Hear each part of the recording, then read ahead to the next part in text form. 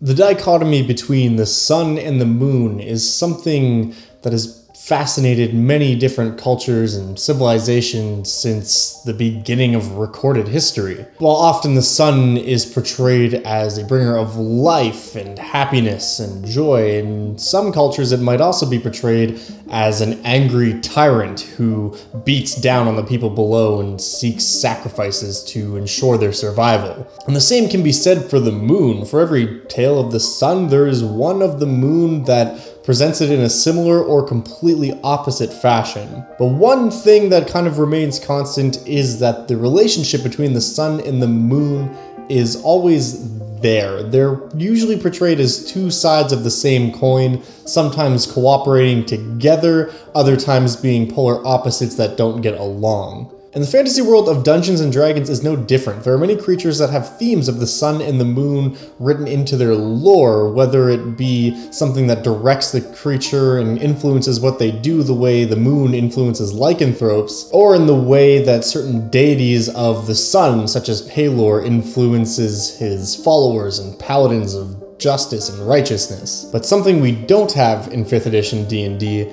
is a pair of creatures that originally came from the books of Spelljammer, the Sun and Moon Dragons.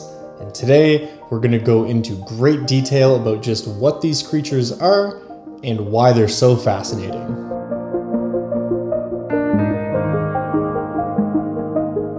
Hello and welcome to Monster of the Week, the show where we dig through old versions of D&D and other related tabletop games and look for creatures that are fascinating, that have been lost to time, and bring them to light for use in your 5th edition game. My name is Dungeon Dad, also known as Josiah, and today we're going to be talking about a couple of creatures, and by a couple I mean 8 different creatures from Spelljammer. And if you want to use these creatures or follow along as we're discussing them in this video, you can find the stat blocks in the description right underneath this video. Now, I realize some of you might not be familiar with Spelljammer, or in some cases might not even know what it is, so to understand Sun and Moon Dragons, we need to talk about that for just a quick second. Spelljammer was kind of a spin-off setting of AD&D that basically was D&D in space. There were rules for magical vessels that could traverse the stars, that used spell jamming power, and all kinds of crazy creatures that inhabited many different planets. This is the setting that originally gave us creatures like the Gif, which were just printed in Mordenkainen's Tome of Foes, the giant space hippos. It's kind of a crazy setting, but definitely a really fun one, and that's where we get the Sun and Moon Dragons. These were creatures that lived respectively either on the sun or the moon of one of the many different worlds that existed within Spelljammer. And while they both may be celestial dragons, they could not be more different in terms of how they behave, what capabilities they have, and their views on other living creatures. So in today's video, we are going to talk about just exactly what makes these dragons so special, and we're going to kind of cover each one at a time. And then of course at the end we'll go over some plot hooks that you could use for one dragon or the other, and of course some plot hooks that might involve both dragons kind of coming into contact in your world. Because while they may have originally been intended to encounter players who were traversing the vacuum of space, we have converted them to be used in your more typical fantasy fair setting for Dungeons & Dragons 5th edition. So without further ado, we're going to talk about our first contender, the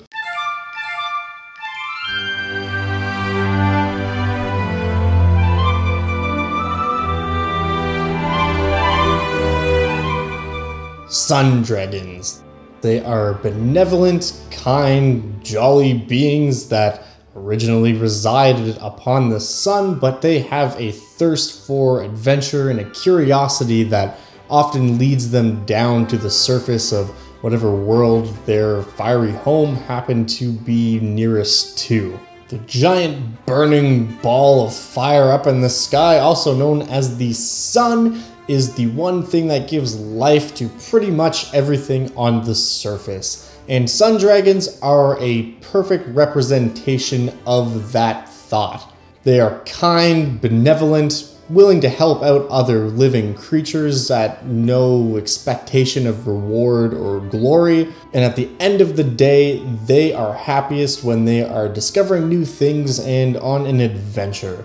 It's for this reason that they spend so much time amongst other mortals. Sun dragons spend a very significant portion of their lives polymorphed magically into forms that resemble sun elves or other elven kind, specifically because they want to blend in, be treated as just any other sun elf might be treated, and of course spend many of their years going on adventures. It's for this reason that they can often be found on ships amongst crews that are traveling the world, whether they be pirates or merchants or anything in between.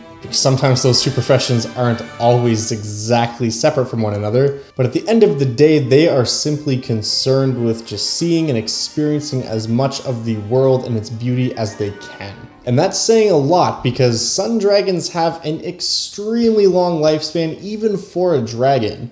It's not uncommon for a dragon to live several thousand years, assuming no uppity adventurers come and try to take its hoard, but a sun dragon can live for tens of thousands of years before it even starts to show signs of becoming ancient. And the age category of a sun dragon is much different than other dragons in the sense of how it looks. It still ages from wormling all the way to ancient.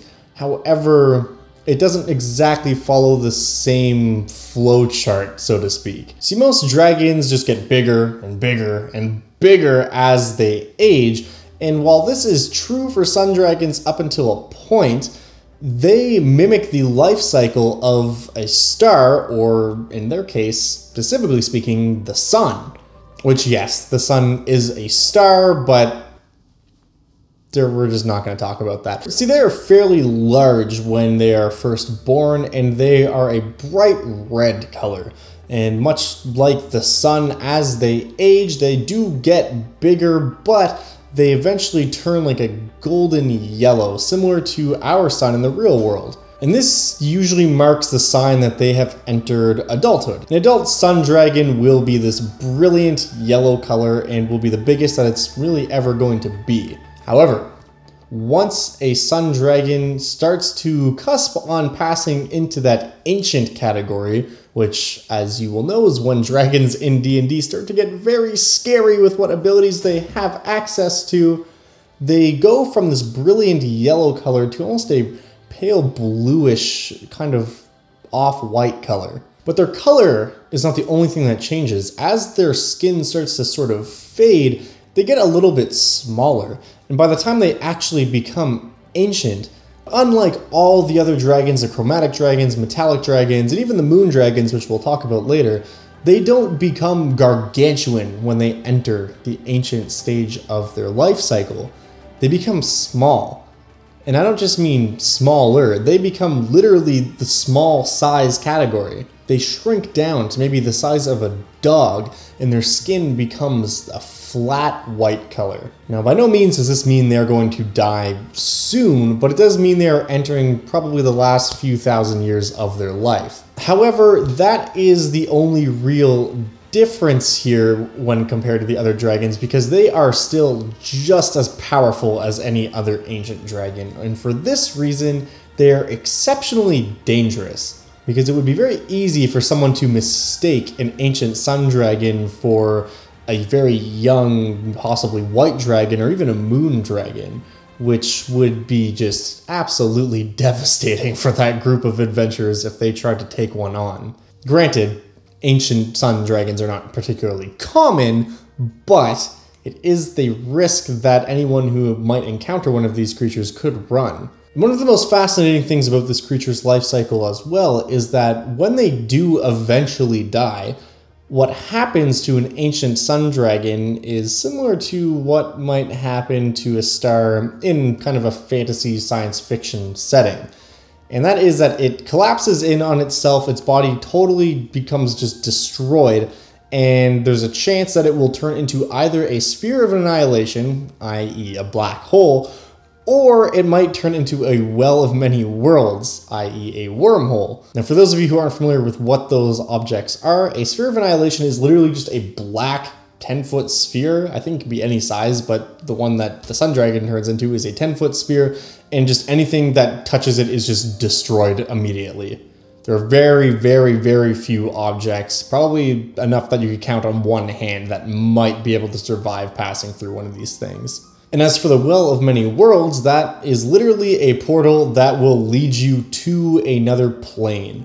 Now, there's no guarantee what plane you'll end up on, but it will definitely take you off the material plane and spit you out somewhere else. Now, this is probably something very few of us will ever experience either as a player or a DM, but it's just a very cool and interesting kind of detail about this creature and how it's meant to replicate the life cycle of an actual sun. Now, as far as combat goes, many of you are probably familiar with the dragon stat blocks that exist in the monster manual. And for those of you who aren't, let me tell you this, fighting a dragon sucks. It depends, of course, on how the DM chooses to run it, but fighting a dragon is very, very difficult because they can fly so quickly and their breath weapons are just devastating.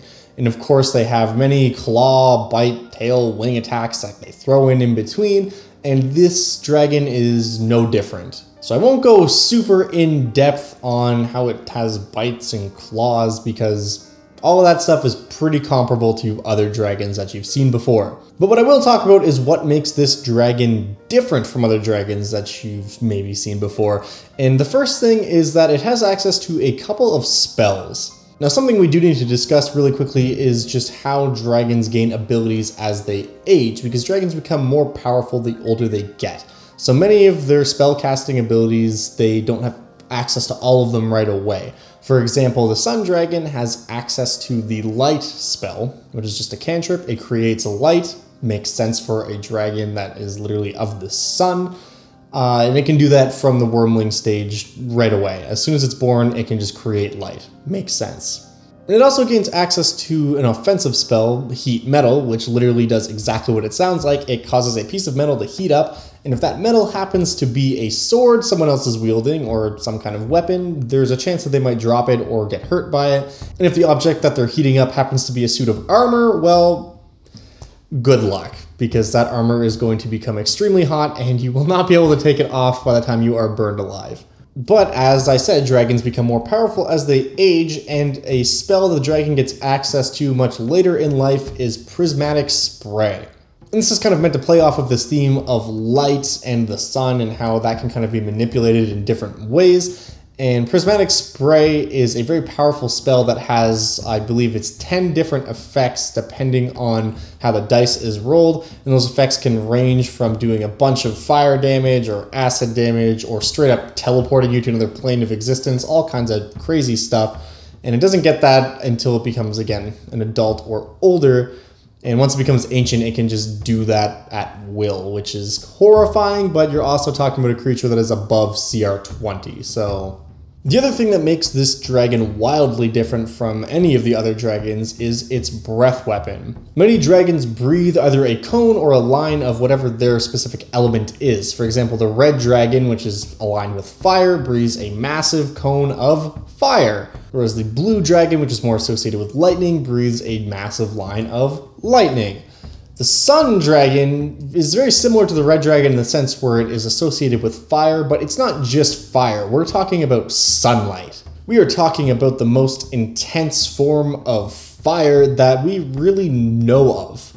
So the Sun Dragon's breath weapon does deal fire damage, but not just fire damage. It also deals radiant damage. It does a very high amount of damage when it uses its breath weapon, and that damage is split 50% into fire and 50% into radiant. Now, this was something I kind of had to infer because Spelljammer and the way their rules and damage and stuff works out is very, very different from D&D that we know today. Because if you're immune to fire, you're still going to be taking some damage from the radiant portion of its breath weapon because this is like super heated fire. So even a creature like a tiefling who's normally resistant to fire is still going to feel the heat coming off of this dragon's weapon. Another thing that makes this breath weapon unique though is the fact that it's not a simple cone or line of radiant fire. The dragon literally spits out a small orb of fire that almost looks like a tiny sun that it can kind of cause to float off to whatever space it wants that small orb of fire to land in. And then once that's there, nothing happens. It simply floats and it does emit some light, which is considered sunlight. Not that that is likely to be very relevant, but if there happens to be a vampire in the mix, RIP. But in any case, these little balls of sunlight that it can spit out using its breath weapon don't do anything until the dragon chooses to detonate them. It could simply spit one out and cause it to detonate, or it could spit out 2 or 3 and kind of have them set around and wait for the perfect moment to detonate its fireballs. But it does so regardless as a reaction at either the start or the end of another creature's turn. So it can wait until someone has moved into proximity of one of these fireballs, or it can simply cause it to hover there and lie in ambush. So it can wait until another creature or several creatures are within range of one of these fireballs. It also kind of creates a hazard on the map that the party is going to want to avoid if they happen to be fighting one of these things. Because once it chooses to detonate one of these fireballs, you do not want to be close by. So between the few extra spells it has and the way its breath weapon functions, I feel like this will take what could normally be considered just another dragon encounter and mix it up, which I think players who are very experienced with the game and may have fought several dragons before will find really enjoyable. Of course, once they're done cursing you as the DM for incinerating them alive. Now, as far as actually using this creature in your games go, the Sun Dragon can be a very good ally to any good or even neutral, really aligned party. Or even an evil party who's really good at lying. Because Sun Dragons ultimately just want that sense of adventure. I mean, of course they care about treasure and all the things that dragons typically care about, but the true treasure for a Sun Dragon is the memories that it makes along the way. If I was going to use the Sun Dragon, I would make them as kind of this wandering adventurer whose hoard is literally just a stack of journals it keeps with it, with writings all about the many places it's been and all the things it's seen. And a character like that could be a really great recurring kind of ally for the party who, if they ever have a question about where to find something, this is the person who would probably know about that. And maybe they don't even know that this person is a dragon if it's kind of disguised as another humanoid creature. They might just think it's a very old elf, perhaps. Or maybe they go specifically to find this character because they know, or at least they've heard rumors that this character is a sun dragon, and perhaps they're going to fight something that hates sunlight. Like a vampire. Curse of Strahd would be a lot easier if there was a sun dragon hanging around that would help out the party. Or going back to what I said earlier at the beginning of the video, you could totally just change up the lore of this dragon if you like the creature but it doesn't really fit with your world. Maybe in your world the sun is considered a kind of evil entity. Maybe you're running a dark sun campaign and people don't like the sun because it's huge and it's burning everything alive that exists on the surface of whatever your world is. So perhaps in that instance, the Sun Dragon's role is kind of reversed and it's more of a tyrant king who rules over a kingdom. You could do many different things with this because theming of the sun, while it can be interpreted in many different ways, is ultimately just kind of there to be a base that you build on top of. So while Spelljammer's interpretation of what a Sun Dragon is and what I found kind of fascinating and what drew me to this creature, if that doesn't fit for you, then just change it up. Perhaps you even have a sun dragon who's the villain of your campaign who doesn't really see themselves as a villain and they're trying to just create a world of permanent daylight. Maybe they're trying to build like a second sun that rotates around the planet in tandem with the original sun. It doesn't realize how detrimental this would actually be to the ecosystem. Maybe the party's approached by a group of druids who have found out about this sun dragon's plot, and originally they thought that this helpful creature was their ally, and now realize this creature is much more dangerous than it even knows, and either the party needs to go convince it to stop, or maybe they convince it to stop with their blades. In either case, you're sure to have a memorable encounter when you're using a sun dragon. But this creature would be awfully lonely out in the stars without its counterpart. So we're going to take a moment now and move on to talk about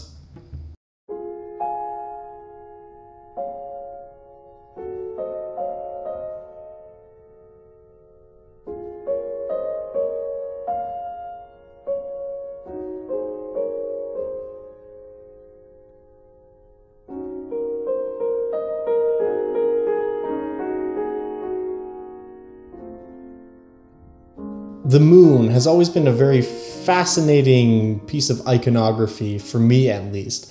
When you think about the moon and what it represents and how it kind of ties into the many legends we have both in D&D and in real life, the themes are so powerful. We're talking about huge ideas like romance, mystery, the unknown, and of course, madness. So sun dragons are these brilliant, benevolent, kind creatures. Moon dragons are the total opposite. They possess an innate level of twisted cunning that even other dragons are fearful of. Much like the way the sun dragon kind of follows the life cycle of the sun, the moon dragon very much follows the same kind of cycle, or in its case, phases of the moon. When moon dragons are born, they are pure black, darker than even the darkest black chromatic dragon.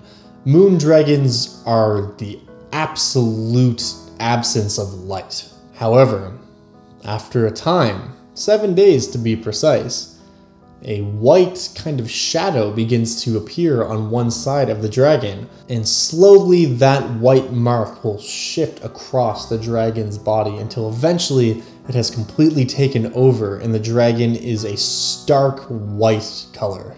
And then of course, after another 7 days, a dark shadow begins to appear and overtakes the dragon, making it black once more. This, of course, is a physical representation of the phases of the moon, and the moon dragon will replicate the same phase as whatever moon it was born on or born closest to. So if there's a full moon in the sky, the moon dragon will be pure white.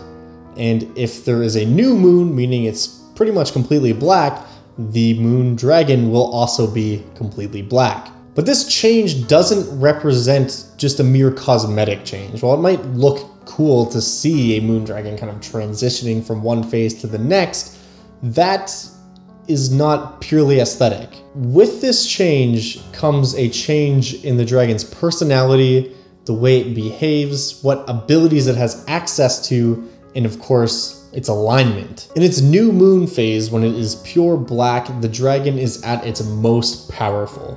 It is also lawful evil, meaning it's sensible. It abides by the laws of dragonkind, or at least its own code of laws. It behaves in a way that is logical.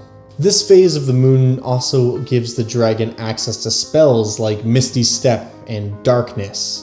Things that kind of promote subterfuge and planning, cunning. It's also much more focused in its abilities, meaning all of its attacks deal a bit of extra damage. But I'm sure you're wondering, what happens when the moon dragon becomes fully white and it is a full moon?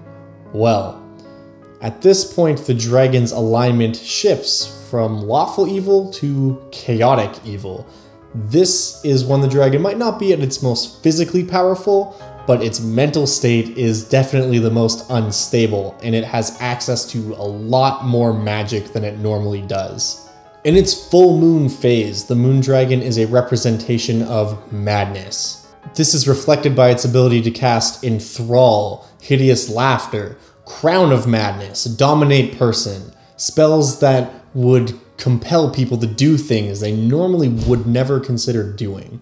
Later in life, this also gives the dragon the uncanny ability to speak all languages. It can communicate with any creature. It does lose this when it passes on to the next phase, but during these 7 days, its level of communication and manipulation are unprecedented. It also has sway over creatures that are tied to the moon in some way, specifically lycanthropes. Any lycanthrope that sees the moon dragon when it's in its full moon phase is immediately transformed into its animal form no matter what. The lycanthrope also has to make a very difficult charisma save at disadvantage, and if it fails, it is placed under the effects of a domination spell by the moon dragon. And this is what's truly horrifying about these dragons, is all of their planning and cunning that they can get ready for during their new moon phase. When they go into their full moon state, they can dominate any lycanthropes and act upon it in a way that only a creature who is truly mad can do. And again, its physical attacks are very similar to other dragons that you've seen before, but these phases of the moon and these spells it gains access to is what makes this dragon truly special. And of course, when it's in that phase where it's transitioning, where half of it is black and the other half is white, it doesn't have the extra damage and physical prowess that it might have when it's in its new moon form, and it doesn't have the sway over lycanthropes that it might have as a full moon phase dragon, but it does get access to the full spell list of both phases of the moon, meaning it can cast those spells that cause madness and control, but it can also rein that in and use some of its more subtle spells for subtle manipulation. And of course, when it's in that transitioning phase, its alignment becomes neutral evil. The cold, calculating logic is starting to fade, but it hasn't completely succumbed to madness just yet. And the other thing that makes this dragon special is its breath weapon. It is simply a cone, but it is not merely a cone of cold damage like the white dragon. It is a cone of black frost, which does cause cold damage, but this isn't just icy cold, something you would experience on the material plane normally. This is the cold vacuum of space. This is the cold that rips away that layer of heat that surrounds you and just destroys any warmth that could have existed there. This cold damage bypasses cold resistance and cold immunity. So there are very few creatures that can withstand this, and if you fail your save, there's also a chance you will be encased in black ice. If you can't break out of that black ice in time, or your party doesn't get you out of there in time, you will suffocate. You are trapped in that ice with only enough air to last you a few rounds. So you better start making those strength saves. One other minor feature that I gave this dragon, which is more thematic than anything, but it's something that I think makes them really special, is the moon in real life has a lot of control over the tides and water, and it has more effect on us than we really realize. And for this reason, I gave the moon dragon access to control water at will. Now, this isn't a huge, life-changing spell that it will be able to destroy armies with, but it is very thematic, and it might kind of be something that you as a DM can play with. Maybe as a moon dragon approaches, the tide all of a sudden starts to go out or come in at full force, which seems weird, especially to any players who might have survival knowledge and know that that's not supposed to be happening. There's lots of little tiny things you can do that could herald the arrival of a moon dragon, and all of them kind of set the tone for something horrific. Moon dragons can be absolutely brutal if you use them the right way. They are not giant bags of hit points you can just throw at a party and expect a good encounter. But if you put enough planning into your encounter and enemy design, the same way a moon dragon would put into all of its schemes, you are bound to have an experience those players will never forget. The perfect situation for a moon dragon would be setting up its lair nearby a village or settlement that is predominantly occupied by lycanthropes. Maybe the people there live in constant fear because this moon dragon, who they're now forced to serve, is just residing on this mountain. And once every 14 days, when it's in its full moon phase, it comes down and dominates them and forces them to attack other nearby towns or villages. And that could be a very interesting plot hook, is maybe there have been a lot of lycanthrope attacks against several towns and villages where the lycanthropes who lived in the mountains were known to be pretty peaceful before. Maybe they even had good relationships with the other peoples that were settled in the area, but all of a sudden, once every full moon, they just become ravenous and start coming to the town and slaughtering, looting, pillaging. Now your party has to figure out why. The other angle you could take here is that maybe the lycanthropes are serving willingly, or they're not being dominated and used as minions. Well, the dragon would still probably consider them minions, but they do so willingly, the same way kobolds might serve a dragon of the same chromatic or metallic color as them. These lycanthropes serve the moon dragon, revering it almost as a godlike being. In either case, you're bound to have at least a good and interesting area set up, and if your players choose to engage with that, or you make it a main part of your campaign, it could be very fascinating. One last thing that I added pretty late in my conversion process for this creature was just the idea of another phase of the moon. because we've all seen a full moon or a new moon and crescent moon, everything in between. But once in a while, the moon does things that it doesn't usually do. I, of course, am talking about what is commonly referred to as a blood moon. In real life, this is known to only occur usually once every 19 years or so. And if you've ever seen one, you know exactly how ominous it can be.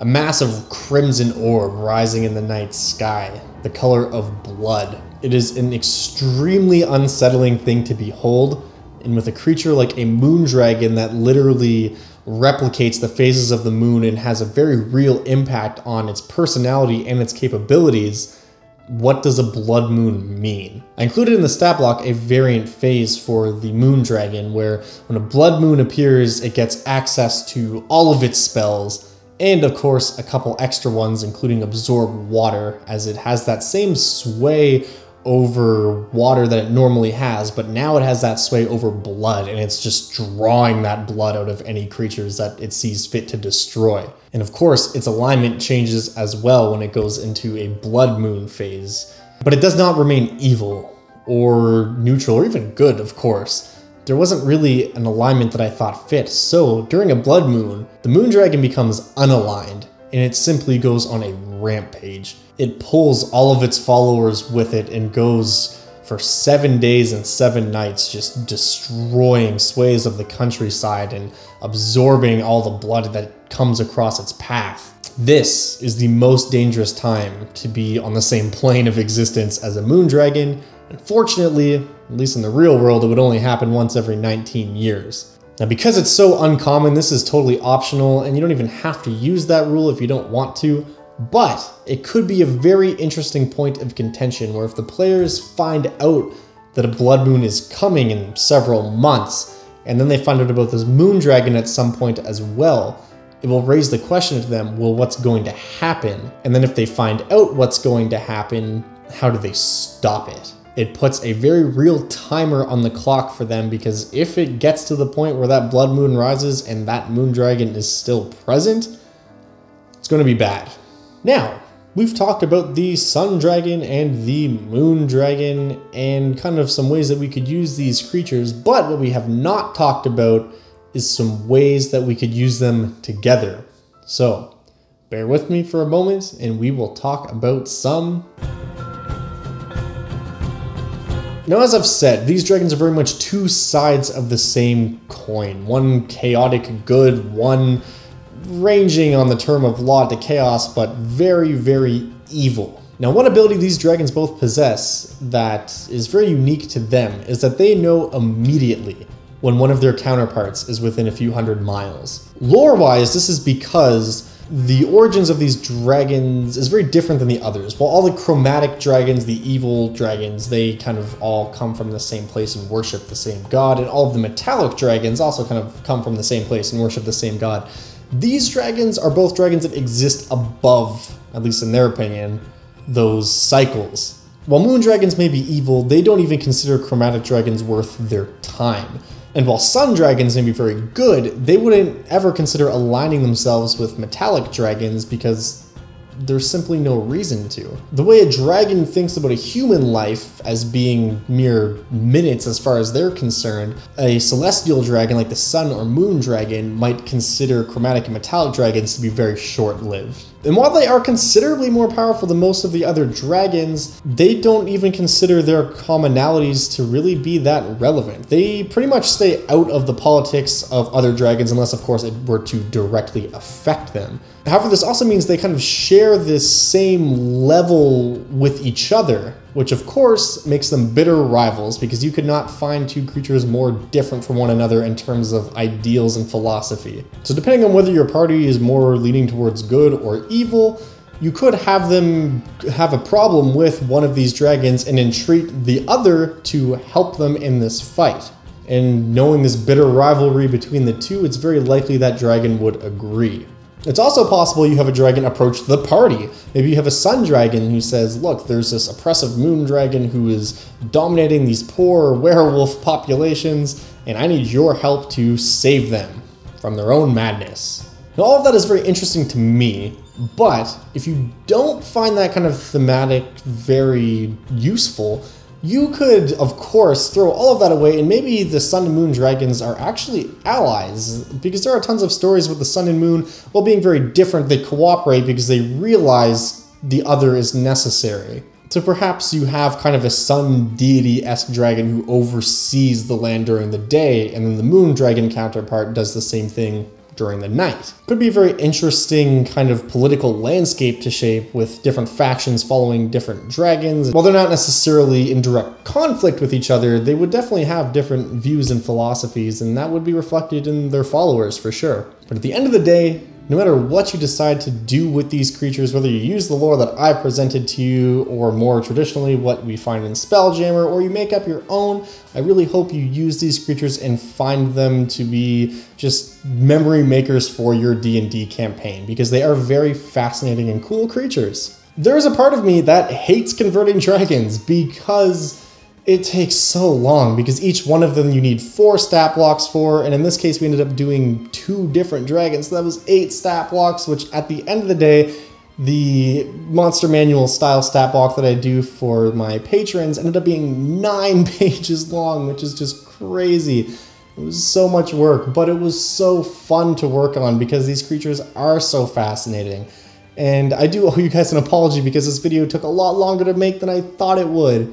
But I also wasn't planning on making 9 pages worth of content, so at the end of the day, I'm very happy with how these creatures turned out, how they came together. I know I'm definitely going to use both of them in my own homebrew D&D campaign, and hope that you think they're as useful and interesting as I do, because these guys were just so much fun to make. You know, if we do end up getting that 5th edition Spelljammer book, we've already got these 2 awesome dragons prepped and ready for your adventures in space. Don't hold your breath on that, but I know I will be. Anyways, thank you guys so much for watching. I really do appreciate it. If you have any suggestions for monsters that aren't dragons that you'd love to see converted for 5th edition, please leave a comment or get at me on Discord, and I will absolutely add them to the list, and maybe you'll see them in a future video. But as for right now, I am heading off to probably take a nap and contemplate my existence. Just so many stat blocks. And of course, if you do want to use these monsters, you, as I mentioned, can find the Google Documents stat block in the description below, which has everything you need to run these creatures successfully in your game. And if you are one of my awesome patrons, you can get the full 9-page PDF up on my Patreon. And that does, of course, include a bit more detailed backstory and, of course, layer actions and also regional effects, which you see with all those big legendary monsters and how these 2 creatures kind of impact the very land around them just by settling on the material plane.